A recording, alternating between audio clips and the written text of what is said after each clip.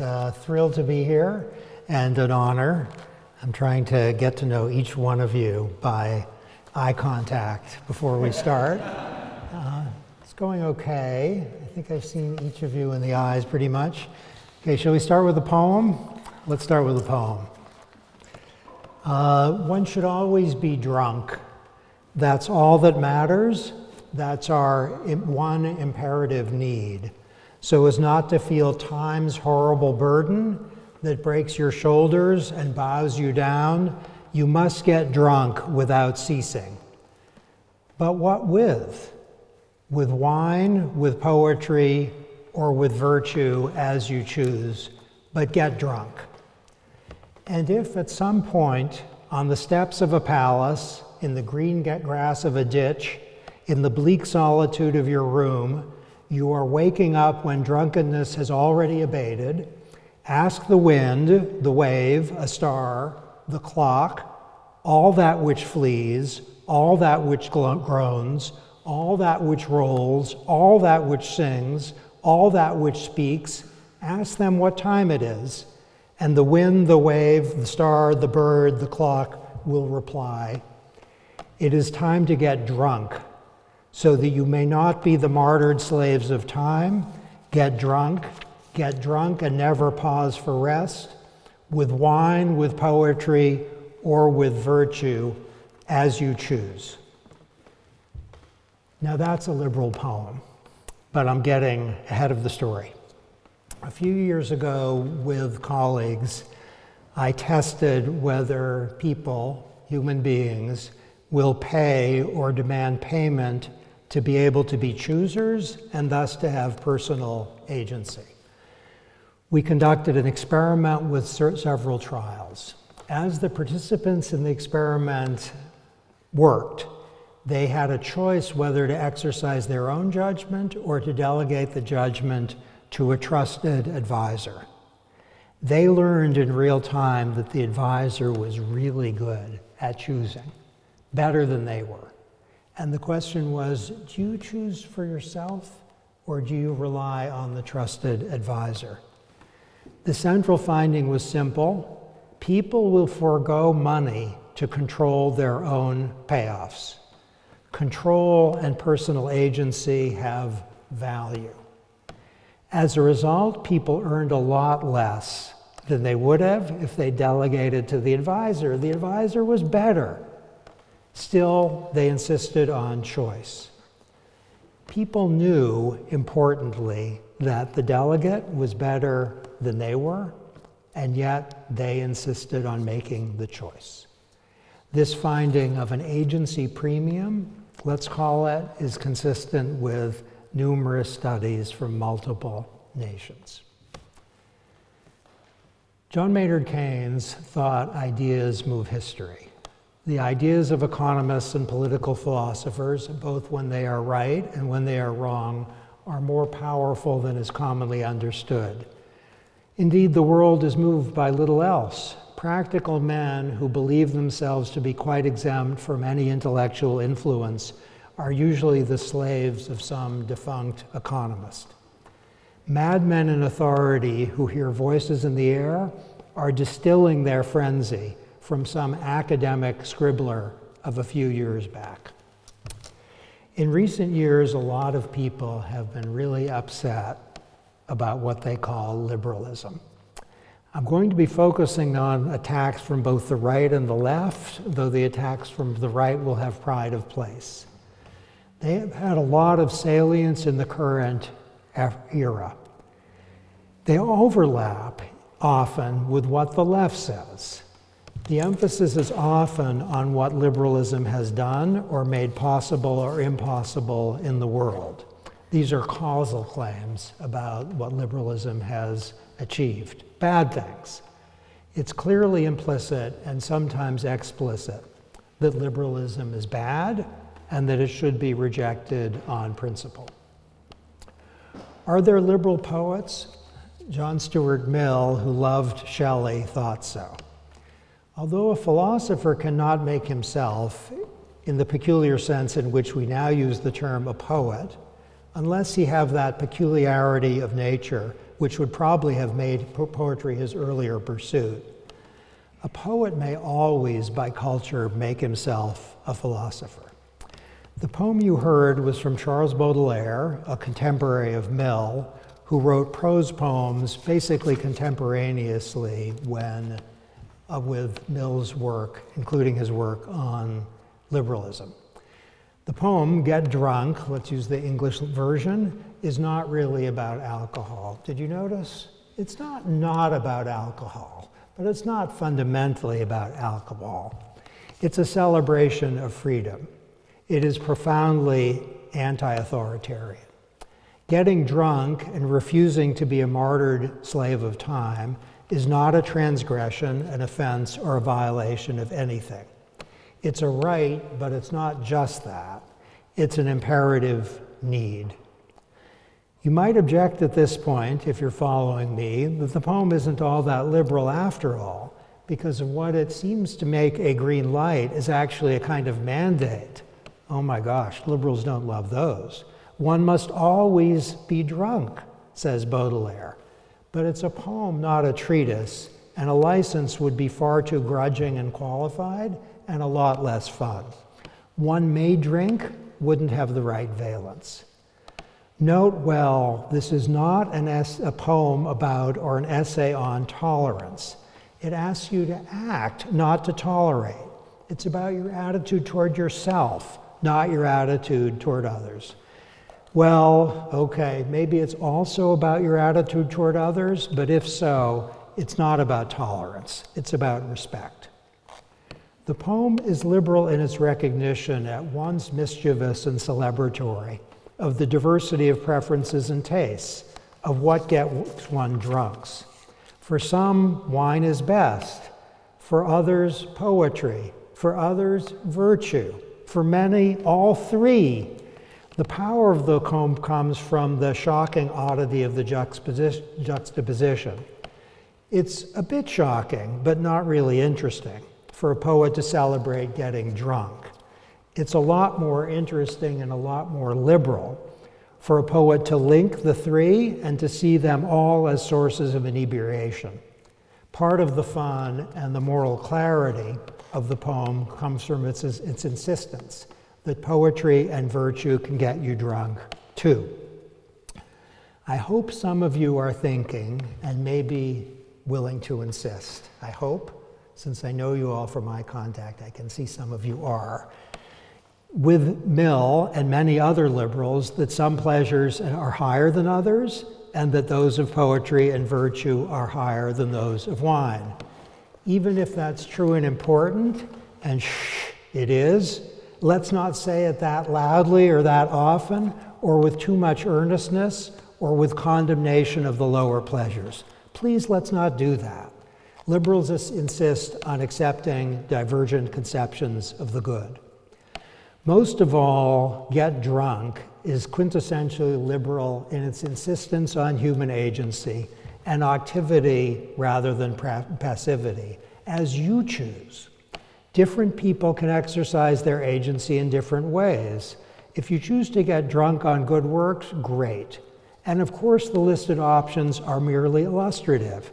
The reader is invited to ask, what exactly gets me drunk? That is an excellent question to ask. Please do. Mill himself was insistent on agency as well. In speaking of happiness, the great liberal Mill urged that we mean not a life of rapture, but moments of such, in an existence made up of few and transitory pains and various pleasures. Baudelaire was speaking of a life of rapture, but he was a poet, and maybe he didn't entirely mean it. The poem is liberal in its exuberance, its pleasure in its own edginess, its defiance, its rebelliousness, its implicit laughter, its love of life. It is the opposite of dutiful. It is far more exuberant than Mill's on liberty, but it is exuberant in exactly the same way. It celebrates activity and joy. Baudelaire found a way to combine the two without the slightest sentimentality. It is not desiccated and lifeless. It is fun, it's funny, it exemplifies what it celebrates. Here is William Blake on John Milton. The reason Milton wrote in fetters when he wrote of angels and God, and at liberty when of devils and hell, is because he was a true poet and of the devil's party without knowing it. That's Blake on the greatest religious poem, I think, in the English language. Baudelaire was not of the devil's party, and Milton wasn't either, but Baudelaire was a true poet, and he knew something about hell. Liberals tend to know about that. Okay, so we shift gears a little bit, got a little more, less poetic, a little more political theoretical, with your permission. Would you indulge? On the left, liberalism, or more specifically neoliberalism, is said to be old and dead and boring and dull and exhausted, and to be nodding over through fatigue. Some people on the left hold it responsible for poverty, climate change, inequality, racism, sexism, the demise of labor unions, the rise of monopolies, Facebook, the artist formerly known as Facebook, Meta, okay, technocracy, and a general sense of alienation and disempowerment. On the right, liberalism is said to have ruined everything. It is allegedly responsible for so much that is bad: repudiation of traditions, out-of-wedlock childbirth, increased reliance on technocracy, the bane of both left and right, environmental degradation, sexual promiscuity, a diminution of civic virtue, political correctness on university campuses, and a widespread sense of alienation. In coming to terms with these objections, we have to put liberalism in quotation marks, because the set of ideas under attack isn't always specified. Any list of liberal thinkers includes Hayek, Isaiah Berlin, John Rawls, Martha Nussbaum, Ronald Dworkin, Christine Korsgaard, and Jeremy Waldron, and they are different from one another. Walt Whitman and Bob Dylan should be counted as liberals as well. Here's Whitman, sounding a lot like Baudelaire, only more saccharine. Do anything, but let it produce joy. Here's Dylan, sounding a lot like Baudelaire, only more edgy. Everybody must get stoned. There are causal claims here about what liberalism has done, brought about, or ruined. A much discussed example is Patrick Deneen, who holds liberalism responsible for globalization, deregulation, and titanic economic inequalities. Deneen and others who are unfriendly to liberalism on normative grounds have been making arguments about its terrible social effects. I do not believe these causal claims are justified. Liberalism is a set of ideas, not a person. It's not an agent in the world. But in a sense, I am leading with my chin here, because I'm suggesting that liberalism places a premium on individual agency, and by pointing to Baudelaire and the suggestion, get drunk, we might think if that's what liberalism advises, liberalism is indeed associated with an assortment of social harms.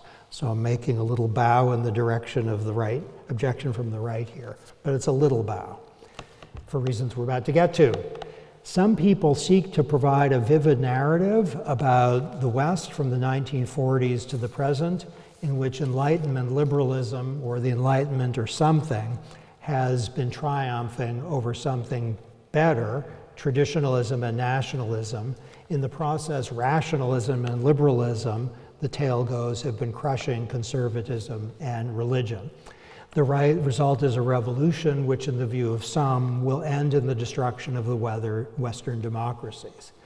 The apocalyptic nature of the tone, have you heard it before? It's all round, is not atypical of those who speak of liberalism as a baleful historical force, though for some writers, a large-scale collapse, even a kind of apocalypse, seems welcome, maybe even thrilling.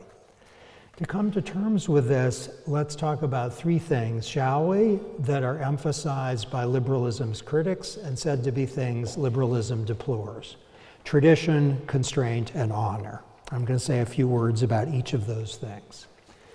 Tradition is entitled to pride of place. According to Yoram Hazony, one anti-liberal prominent anti-liberal, quote, "Liberalism has proved itself either unwilling or unable to successfully defend almost any," his italics, "almost any inherited political ideals or norms, no matter how beneficial or useful they may be, once a focused attack has been on them.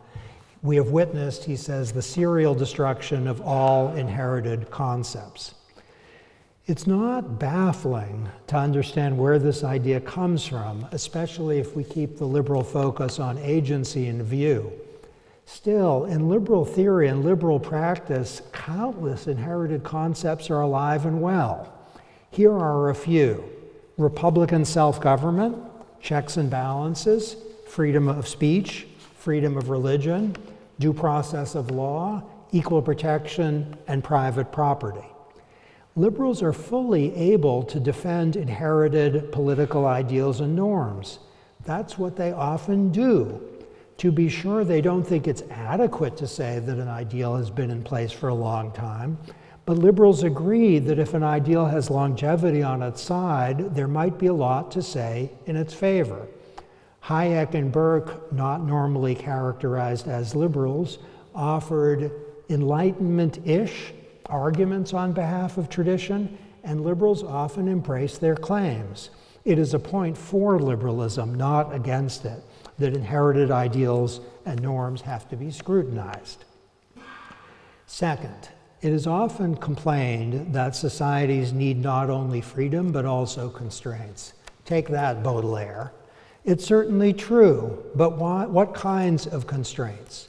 Is it right to suggest that the famous capacity for self-constraint has been disappearing?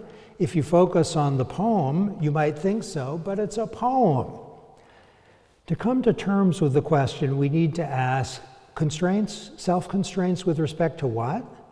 In important places, there appear to be increases in self-constraint, more here than 50 years ago, and liberals of various kinds have supported them.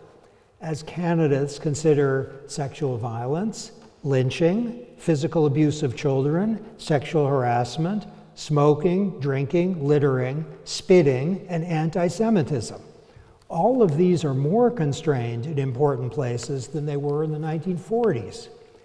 We can see self-constraint as disappearing only if we focus circularly on specific areas of life in which it has disappeared.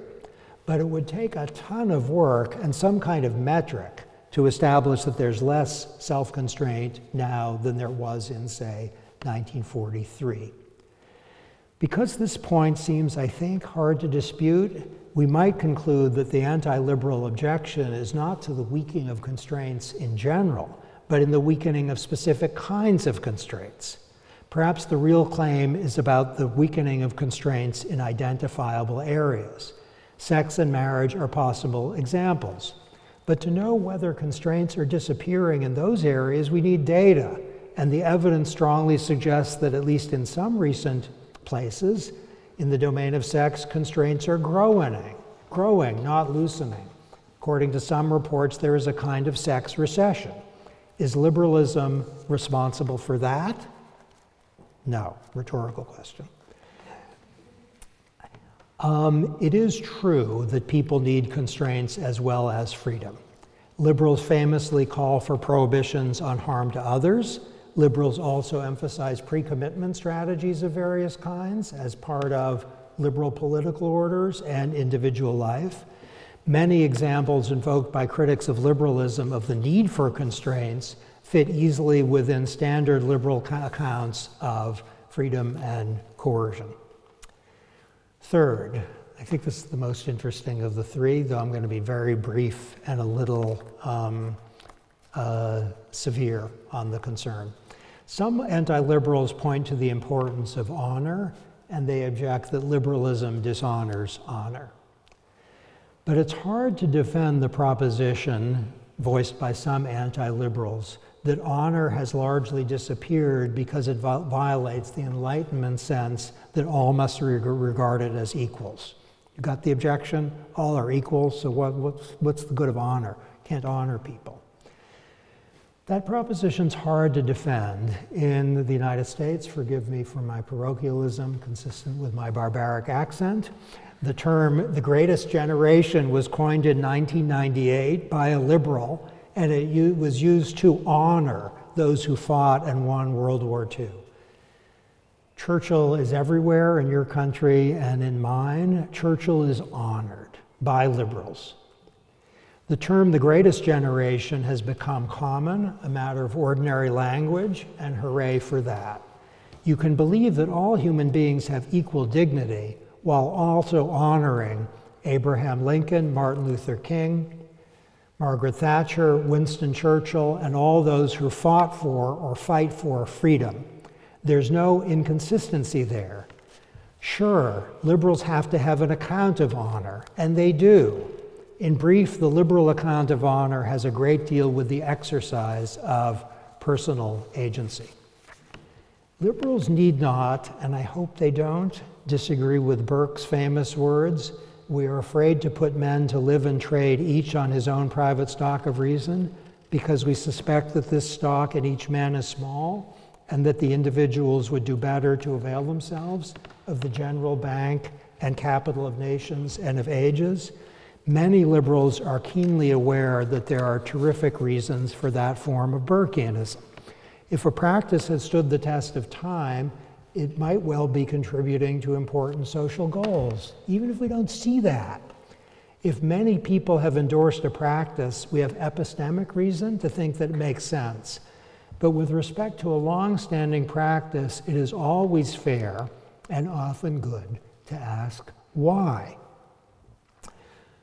I've been playing defense for a little while, and now I want to go on offense. Here are some words from Abraham Lincoln, speaking of slavery. What I do say is that no one is good enough to govern another without that other's consent. I say this is the leading principle, the sheet anchor of republicanism. Republicanism, in Lincoln's formulation, is emphatically liberal, and its core is that sheet anchor, an insistence on respect for individual agency, which is a product of the commitment to individual dignity. The sheet anchor explains not only the anti-slavery movement, but also modern civil rights movements, including the movements for race and sex equality. Mill's subjection of women can be seen as an elaboration of Lincoln's claim, and the same is true of McKinnon's sexual harassment of working women. Ruth Bader Ginsburg said at one point, "I ask no favor for my sex. All I ask for our brethren is that they take their feet off our necks." That's a liberal plea. Anti-liberals come in many shapes and sizes. They may or may not embrace the idea of individual dignity, but they tend to be a lot less enthusiastic about the idea of individual agency. Liberals ask with humility, but also with firmness, authority? Which authority? Traditions? Which traditions? Of course, it's true that the idea of respect for individual agency needs qualifications. There are harm to others, there are pre-commitment strategy, there are social norms. There is a liberal account of coercion. It begins with this question: where's the market failure? That is not the only question, but it's a good one. Okay, let's step back. That was a near cough, not a tear. We may get to a tear. I don't expect so, but that was a near cough. Baudelaire's poem captures something essential about the most appealing forms of liberalism: its insistence on choice, the diversity of tastes and preferences, human agency, and the need for a kind of human exuberance. There may be, and probably in proximity to the word exuberance, Kantian foundations for this, a belief that people should be treated as ends, not means. There may be utilitarian or welfare foundations, noticing that each of us has access to something about ourselves that probably no one else has. The liberal insistence on agency appeals, I'm suggesting, to something deep in the human spirit. That's why it ought not to be deemed tired or old or desiccated. It's the opposite. But it also aims to create something, a taste for that agency and an insistence that it is a blessing and a gift, not just a recognition, but also a creation of agency. Okay. You want to hear the most beautiful words of poetry in the English language? Don't say no. Addressing the plight of humanity after the fall, John Milton, blind, wrote with infinite gentleness words that I hope you will hear as if they were new. This is Milton writing of Adam and Eve after the fall, vulnerable and mortal and brave. Mill, by the way, was a liberal. The world was all before them, where to choose their place of rest, and providence their guide. They hand in hand, with wandering steps and slow, through Eden took their solitary way. That's Milton on humanity. I'm going to dare to say, here are some lines that echo. That's not the dare. That's going to be self-evident, but stand with Milton's. They're the last lines of Possession by A.S. Byatt. If you haven't read Possession, please do, like tomorrow. And these are close to the last words of the book, after a choice and the start of a romance. In the morning, the whole world had a strange new smell. It was the smell of the aftermath, a green smell, a smell of shredded leaves and oozing resin, of crushed wood and splashed sap, a tart smell, which bore some relation to the smell of bitten apples. It was the smell of death and destruction, and it smelled fresh and lively and hopeful. Liberalism has a smell, and that's it. It is green and tart, it is fresh and lively, it is full of hope. Thank you.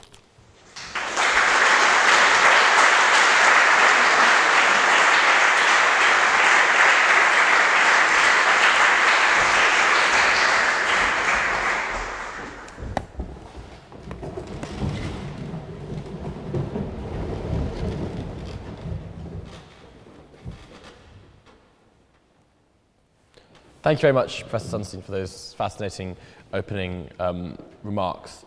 A few questions for me on both the talk and then a few other matters, then we'll open up to questions from our, I'm sure, far more learned audience. My first question is, obviously you attribute the fact that there has been a large rise in the criticism of liberalism from both the left and the right. Do you think that there are easily identifiable reasons for this, and do you think that increased economic dissatisfaction and changing economic factors like cyclical unemployment are to blame for this? It's a great question. So there are things that are broken, and you can take your pick on what you would characterize as broken. If you think that part of the brokenness is widespread inequality and poverty, it wouldn't be random to say there's an account of liberalism that's not disconnected from that. I'm phrasing it more cautiously than the anti-liberals would. Or if you think that getting drunk, understood in some literal sense, is responsible for behavior that is destructive to self and others, then it's not random to associate it with liberalism. So I think the causal account is, if we see bad things, we can maybe associate them with parts of a theory of something, that we connect with that. And you may have noticed the oddity that Burke is a hero of mine, Hayek too. Hayek was with Burke on traditions, and a quintessential liberal, Hayek. Burke is not ordinarily so described, but I think the mechanisms are what's responsible for something that's terrible. And if there's a prevailing something, I'm not going to say orthodoxy, but if there's a prevailing something, maybe it is causally associated with those things. Now, on an alternative view, those things are a defiance of liberalism properly conceived.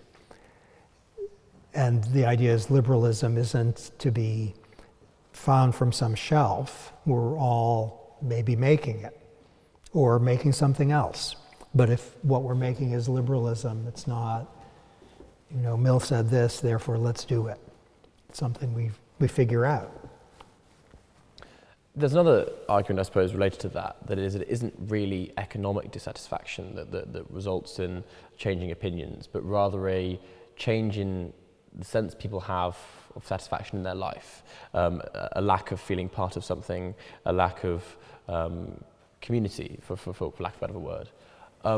Do you think that liberalism's focus on individualism precludes the possibility of any form of communitarian framework or emphasis on the importance of community and involvement? Well, I'm thinking that I've only spent a few hours here, and you seem to have correct me if I'm wrong, a community here. Yes? And like you know a lot of people, and there's some connections you have with them, partly because you like them, partly because they're part of your, yes, something like that. And part of my time I spend in a place called Concord in Massachusetts, which is really a community, and I live it. And is liberalism causing problems for its communityness? I mean, if people want to be hermits, go for it. But if they want to be in communities, as people typically do, then liberalism is enthusiastic about that. So the idea that there are different ways to live a good life and that there's a diversity of good lives is compatible with an insistence that community is regularly a part of that. So there are philosophical issues. So Michael Sandel had a book a number of years ago, which is often seen as a communitarian attack on liberalism. And Rawls's answer was liberalism is political, not metaphysical. It's not a theory of human nature, it's a theory of political ordering. And if there's a community 50 miles, what is a mile? 50 kilograms from here. If that was terrible. This is my fifth talk of the day. If there's a community far from here, but not that far from here, where people are associating in ways that are different or more bound or less bound than here, liberals are good with that. So the basic idea is the incongruity between liberal political theory and communities is, I think, hard to explain, except if the thought is that communities work only when people can't question their participation in them. That freedom of action is what communities deny, and that's positive in some way. I think it's positive in really small ways and negative in big ways. One final question on liberalism. I'm aware I want to get to as many questions from the audience as possible. As a politics student, I hear the phrase liberal democracy an awful lot, and increasingly with leaders like Viktor Orban, the phrase illiberal democracy is his stated aim for what he wants Hungary to be. Do you believe that democracy is necessarily liberal? What would an illiberal democracy look like? It's a great question. I actually read on the plane coming over a book by Raymond Geuss, a Princeton philosopher, called something like How Not to Be a Liberal, which is connected, and he has some things to say about this. You could have a democracy which didn't respect individual agency in the way that liberals do, and that didn't respect freedom of speech, that was committed to a particular religion. You could have a democracy that imposes or is fine with certain conceptions of the role of men and women. So democracy, if we understand it as majority rule, could easily be illiberal. The question is whether democracy, rightly understood, has a kind of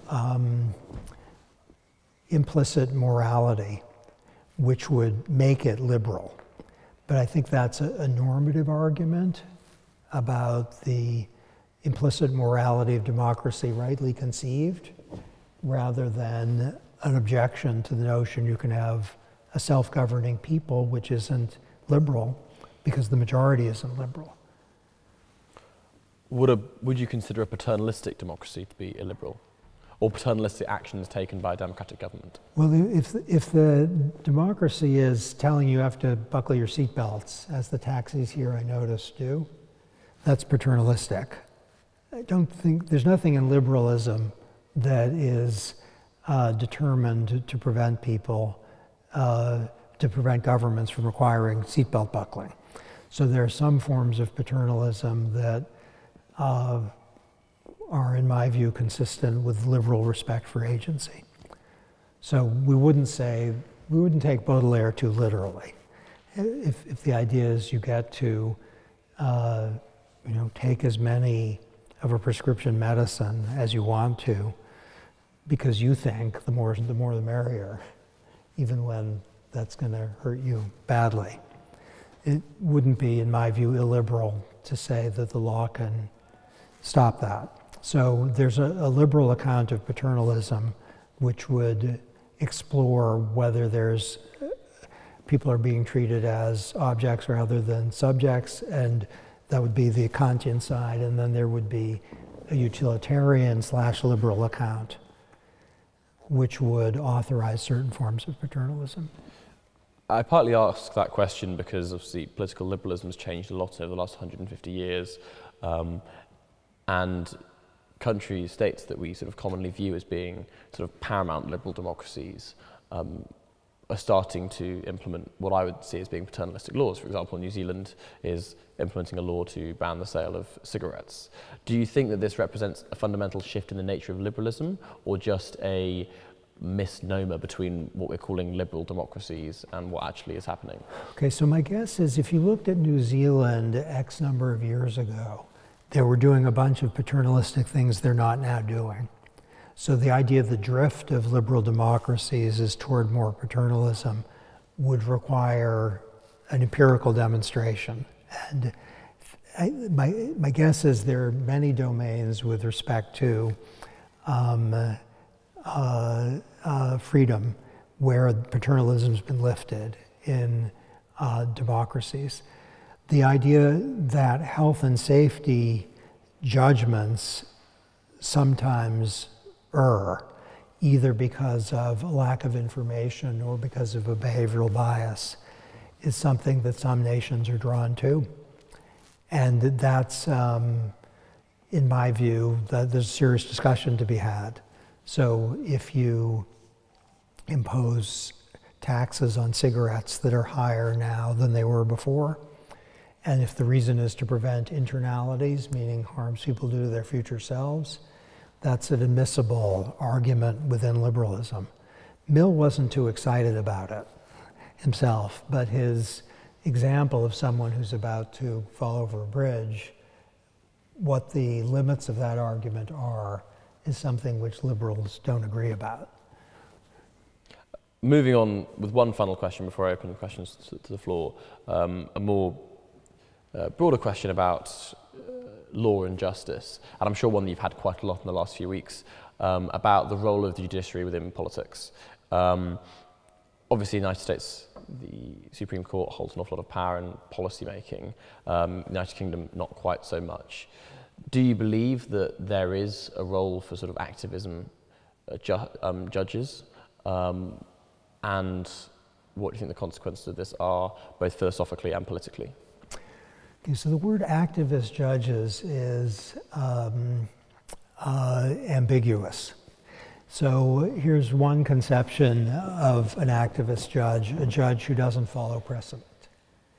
And yes, there's room for that. If you have abominable precedents, there's room for abandoning precedents. On another view, an activist is one, and I think that maybe this is what you mean, who strikes down the acts of the democratic branches. Now we have to distinguish, I think, between the idea that something done by a ministry is inconsistent with law. I think that's not objectionable. So if the environmental authorities do something that Parliament hasn't authorized them to do, I hope activist in a pejorative sense wouldn't be used, though sometimes do. If what you mean is there room for judges striking down laws, that's something that many nations have. And if in Germany there's something that violates freedom of speech, the courts will strike it down. I think that's not lamentable. Is it for all times and places a judiciary with the power of judicial review is a wonderful thing? No. If the judges are incompetent or evil or something, then you wouldn't want that. And if the democratic process is really well functioning, the need for judicial. So it's a contingent practice, and it could be contingently really essential, or it could be contingently very worrisome. One sort of follow-up to that. The United States Constitution and the role that the Supreme Court plays within that, do you believe that this acts to promote or constrain liberalism in America? Well, it would depend on whether what the judges are doing is illiberal. So if the judges are protecting freedom of speech, then it's promoting liberalism. If the judges are mandating violations of freedom of religion, that would be illiberal. I think, by and large, the United States Supreme Court has promoted liberal goals, and though the Supreme Court has sometimes tolerated illiberal legislation, it's not easy to think of a lot of cases in which the court has promoted illiberal outcomes. The issue of abortion is greatly contested, and whether if the court overrules Roe against Wade, it wouldn't be at that point mandating restrictions on abortion, it would be permitting them. So it wouldn't be doing what some would consider, not by any means all, an illiberal thing. It would be authorizing what some, but not all, would consider an illiberal thing. Right, I will hand over to you guys now. Please, if you have any questions, raise your membership card or your hand, and one of our fantastic staff will come and bring you a microphone. Please stand up and ask your question. The gentleman in the front row.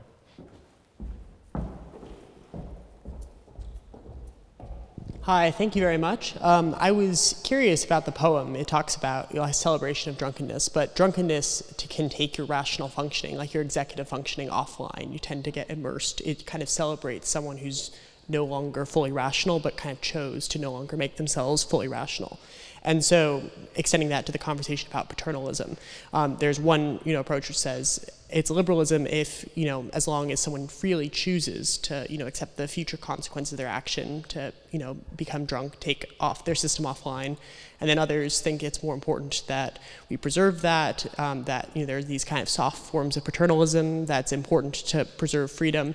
And so I guess my question is, how do you draw that line between permissible and impermissible forms of paternalism, and how do you kind of see that liberal model of informing that view of what is acceptable paternalism? Okay, great. Thank you. So if we think of Baudelaire's poem as really about alcohol, I'm going to like it a lot less than thinking about it as things that give you a sense of, and then you can fill in the blank as you choose. It might be a walk in the park. It might be a relationship with someone you love. It might be learning about behavioral economics. That's what it is for most of us, yes? In drunkenness in particular, I'm not an enthusiast, I confess. Partly for the reason you give. Sorry, Baudelaire. I like your choice of metaphor, but I don't like the literal understanding. Now, if people are getting drunk on a Saturday night and not harming anybody, including themselves, stand with Baudelaire. If they're getting drunk and driving, what I'm about to say now is extremely pedestrian, so I think I'm not going to finish the sentence. Right. If they're driving drunk or if they're getting into fistfights with people for reasons connected with, you say they're losing their rational faculties, if they're treating other people as enemies or something, then there's a problem. Then Houston, we have a problem. Also, if they're harming themselves, we have a problem. And what we're going to do about that problem is a nice question for liberalism related to the paternalism question. So on literal getting drunk, there's a lot to say. The New Zealand anti-smoking initiative is that illiberal. Well, Robert Gooden, a great liberal thinker, wrote a book maybe 25 years ago called No Smoking, which offered a liberal argument against smoking, in fact, on prohibition of smoking, which is formally parallel to some of the arguments, let's say, for aggressive measures against drunkenness. So it's a great question, thank you. Do you have any other questions? The member in the front row with the face mask on. Thank you so much. I have a not so great question to ask. My question is, I understand you are eminent in the field of behavioral economics. I'm wondering, how do you apply that to sort of policy making, and how does it ultimately address the imbalance between sort of structure and agency? Thank you so much, Professor. Okay, great. Thank you, and thank you for the nice words. So let's say there's a problem of smoking or drinking. How should we understand that problem? If it's that people don't know about the negative consequences of smoking or drinking, then to give them the requisite information is, I think, an uncontroversially liberal intervention that behavioral economists, like other economists, are comfortable with. If you think that the problem of smoking has something to do with present bias, focus on today, tomorrow's later land, a foreign country, we're not sure we're ever going to visit, then it's not a lack of information, it's treating your future self as unimportant. And the behavioral economists are alert to that possibility. Or people might suffer from unrealistic optimism. So there's data suggesting that smokers are aware of the statistical risks of smoking, but optimistic about their own risks, even though they're smokers. So if people are present biased or unrealistically optimistic, the behavioral question, what are we going to do about that, is on the table. Now, a behavioral response might be a nudge, of which a graphic warning is one. It might be a nudge in the form of campaigns that are educative and emotionally evocative to try to get people not to smoke. The behavioral interest in cigarette taxes is connected with the behavioral sense that people are making a mistake. Now, as we go from information provision, let's say, to graphic warnings, to taxes, to more aggressive stuff, we're compromising agency more and more. I'm drawn to nudges as a line of defense, and they are liberal in the sense that they don't take agency away. So a GPS device is a nudge, and it's doubly agency protective. First, you get to say where you want to go. If you want to go to London, the GPS device won't say, sorry, you're going to Cambridge. And also, if you don't like the route suggested by the GPS device, you can ignore it. You probably take longer or get lost, but you have that freedom. And nudges typically allow people to decide their destination, and they allow people to reject the suggested route. And this is very liberal. So I like to think that Mill would have no problem with behaviorally informed nudges. And I would like Mill not to have a problem with behaviorally informed subsidies and taxes, but I'm less sure of that. And mandates, so this is a lot of behavioral informed policy for you. An energy efficiency mandate might be justified as a way of reducing externalities, pollution. But the energy efficiency mandates that we observe in Europe and North America are typically not defensible by reference to externalities. They're more aggressive than that. And the only way really to make sense of them on standard welfare grounds is that consumers are gaining because they're having fuel-efficient cars or they're having refrigerators that don't cost them so much. Now, the liberal retort is, let them choose that. Don't force them to buy an energy-efficient car. If part of the reason for it is that they'll save money, let them choose that. And the behavioral response is, they may have present bias, or it may be that this feature of the product isn't sufficiently salient to them. And those are academic arguments, but governments have made them too. So that's a little bit about freedom and behavioral economics.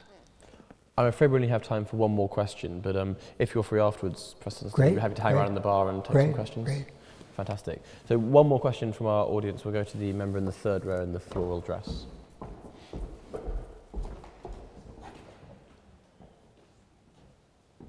Hi, thank you so much for your very poetic defense of liberalism. You are preaching to this chorister, at least. My question is, I think regarding the thing which really attracts me to liberalism, which is its onus on tolerance, and what can be done to sort of rehabilitate tolerance, because it's something which has been, I think, maligned slightly, where on one side of the aisle, it's almost become an empty mantra, where it has its own language and behaviors and it's not really assimilated. It's something which is performed, maybe, or parroted. And then on the other side, tolerance becomes enforced and then it becomes authoritarian. And then suddenly you have a lot of people talking about being silenced very loudly on many platforms because they clearly don't know the meaning of the word silence. But regardless, tolerance, I think at its best, and what I love about it is it's an invitation to compassion and understanding one another sincerely. But what do you think can be done to take liberalism back to its root and not to be conscripting a certain worldview? Oh, that's fantastic, thank you. And I won't have an adequate response. Let's go in stages. So I was talking about respect rather than tolerance, but I think that's not entirely right. So to show respect for people who have divergent conceptions of the good is a good thing, and to show respect for one's own divergent interests is also a good thing. And we might not say we'll tolerate people who like X and Y and Z, we respect them. But I think your question is signaling that that's not adequate, because there are some things we don't respect that we tolerate. They may be actions or views, and it's not to respect it. If we could devise an example where that would be fair. I don't respect, and then you can finish the sentence, and that's honest, but you also say I tolerate it. Okay, then you're suggesting to enforce tolerance is along one dimension illiberal, where you force people what? Not to complain about something that they honestly and in good faith think is terrible. I'm thinking the practical problem is harder to figure out than the conceptual. And you might think that in a diverse society that there are people with divergent conceptions of the good, including some that are hateful or something to someone who has a different conception of the good. And in a liberal society, the various ones are permissible so long as they don't. And then we have to finish the sentence. They don't result in bodily injury or result in safety risks, where safety is understood in an unreconstructed, if you're with me, literal safety, not making people feel unsafe. And it's hard to do this without thinking of particular cases, but to think, okay, during World War II, there was a judge with the improbable name Learned Hand. So that was really his name, Learned Hand. And he must have been beaten up a lot as a kid, and so he became a very distinguished judge. And in World War II, he said, the spirit of liberty is that spirit which is not too sure that it is right. That's kind of perfect for what you're describing, because he didn't say is not sure that it is right, but it's not too sure that it is right. Have a little voice in your head thinking, I might be wrong, or this is a fellow member of the human species and they probably think what they do for a reason. Then that can breed tolerance. I know the question you're raising is related to at least some things happening on some American college campuses where people who have right-of-center views really are not tolerated. And in my view, that's horrible for 17 liberal reasons. And there are other reasons that aren't so liberal, that are also good reasons, that it's terrible. And to stand for a norm that it's in the collective interest. Each one of us can do that a little bit. I'm afraid that's all we have time for, but one question that we ask all of our speakers at the end of their talks is if you could offer a piece of advice to the members of the Oxford Union and the members of the University of Oxford in 2 or 3 sentences, what would it be? Okay. The best I ever heard, I'm just going to parrot here, which is that my co-author, Richard Thaler, got the Nobel for behavioral economics, gave a graduation speech, he had never told me this, where he described his own career.